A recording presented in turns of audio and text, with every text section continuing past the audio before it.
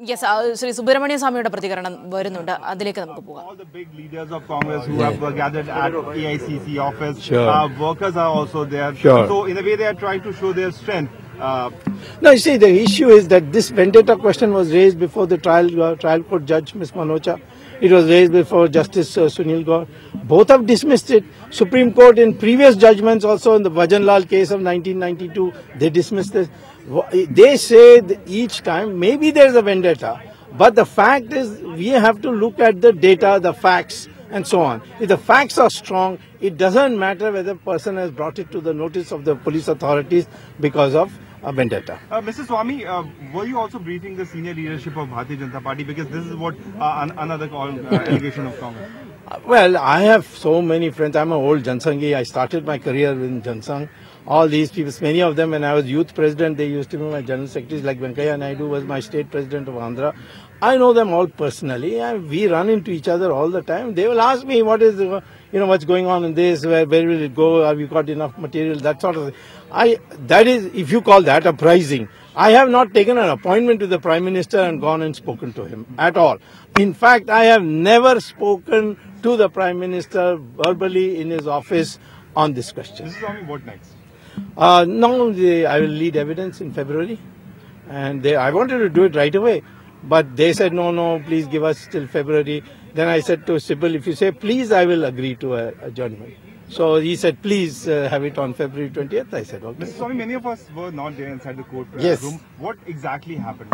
My wife, who's also a lawyer, who's also my teacher-in-law, and then my two people who have been connected, Ishkaran Bandari and Jatinder Chaudhary, who are standing at the back. They were there, and then there was Dilip Kumar, who practices in the Patala court. We three were there. They three were there. My wife was there. I was there. We were sitting. First came Ahmed Patel. He exchanged greetings and went and took the back row. And then after some time, the lawyers came. Of course, they are all very friendly. I know them from a long time. And then, of course, Mrs. Gandhi and Priyanka Gandhi and Rahul Gandhi, they trooped in.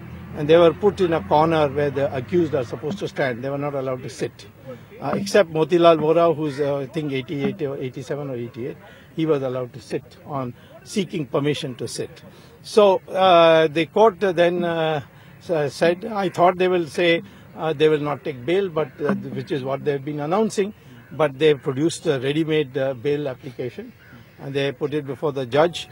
And then the judge said, okay, who's going to stand surety? So it turned out for Sonia Gandhi, it was A.K. Antony, and for Rahul Gandhi, it was Priyanka Gandhi, and five, each of them.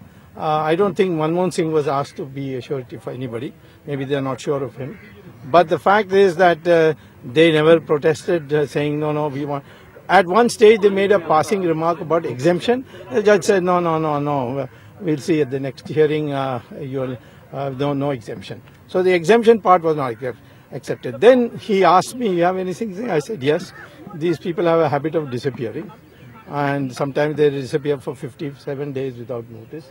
And, trial will get delayed. So therefore, they should seek your permission before going abroad. Then he said, well, they are held very responsible position. And at this stage, I cannot think that they will leave just like that to disrupt our court. So I will not accept that. That means that in future, if they do that, they leave when the court is going to meet and they are supposed to be here, then I can again raise it. So I was quite satisfied with the way everything went. Then the question of date, when I will start the evidence. And then there will be cross-examination and all that. So in that, you see, I think the issue of when that would be held, they wanted some documents. I said I'll give it to them in 1 week, the complaint copy, etc., which they already have from the Delhi High Court. But still, there's a technicality, so they wanted an extra copy. So I agreed to that, and I wanted the date in January. They said no, February. Then it was said 13th. Then Sybil said no, please make it 20th. I said I won't agree. The judge was also on my side on this. But then I told, he said please. So I said, if you say please, I will agree. And I agreed. Sir, Hindi. देखिए आज സുബ്രഹ്മണ്യ സ്വാമിയുടെ വാക്കുകളാണ് നമ്മൾ കേട്ടത്.